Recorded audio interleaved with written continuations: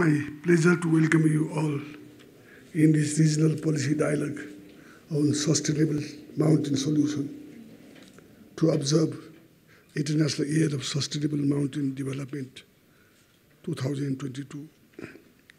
The year 2022 is being observed by the International Year of Sustainable Mountain Development. I feel happy to be part of this commemorations. As the mountains in the world continue to grapple with the challenges such as natural disaster, climate change, I am confident that the activities throughout this year will contribute to raise the awareness of the importance of conservation and sustainable use of mountain resources. The government in Nepal has decided to undertake a number of programs and activities to highlight the problem and prospect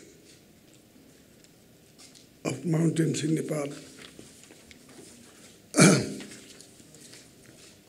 Ladies and gentlemen, mountains nourishes lives, provide livelihoods.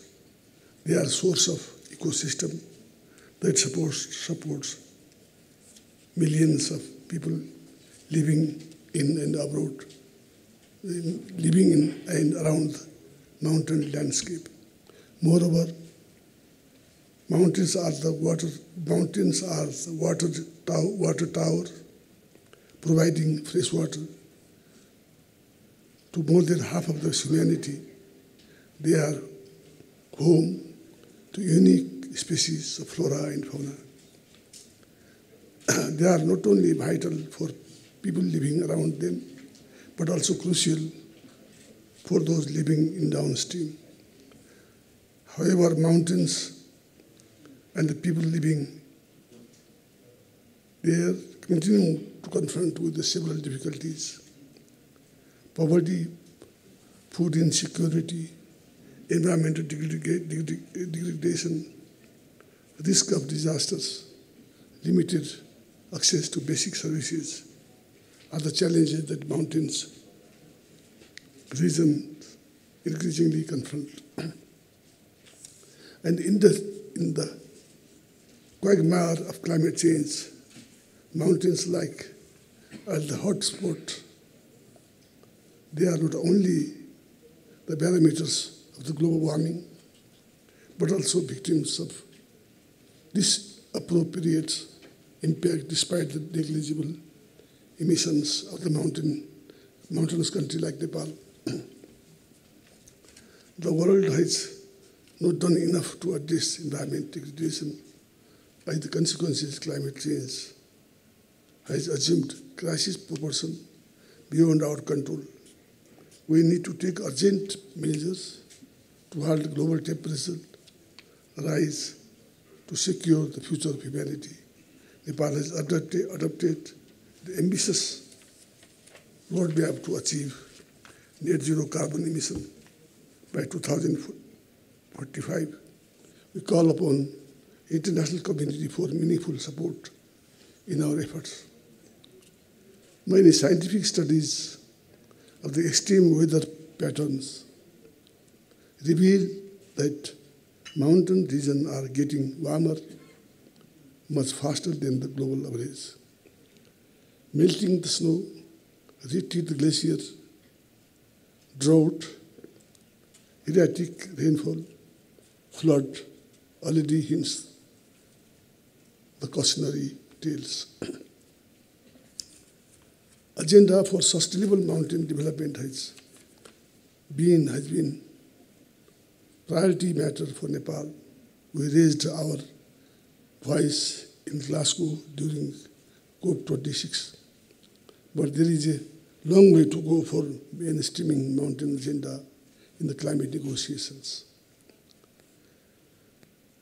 We need stronger collaboration among the mountain countries in the UN climate change negotiation to address our agenda.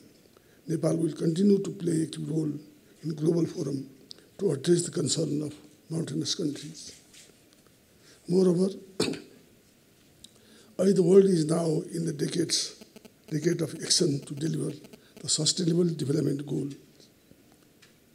It is important that mountainous regions are not left behind.